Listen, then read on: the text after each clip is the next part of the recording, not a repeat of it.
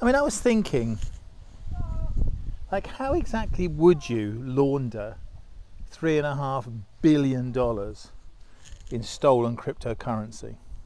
I mean, I'm not an expert on this sort of thing, but what I might do is, break it up into hundreds of smaller wallets all under my control.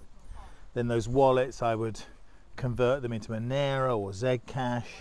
I'd send them through some other exchanges, into Ethereum, through some mixers, back out into, and then I'd bring some of these wallets together and I'd cash them out for like Tether or something, and then ultimately send that into, I'd send bogus invoices for consultancy work and get them paid in dollars or something. I mean, I haven't figured it out exactly.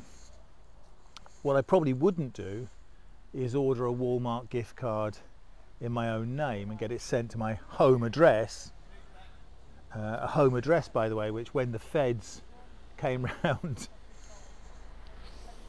they found the burner phones with the Bitcoin wallets on them in an envelope marked burner phones. So, pro tip.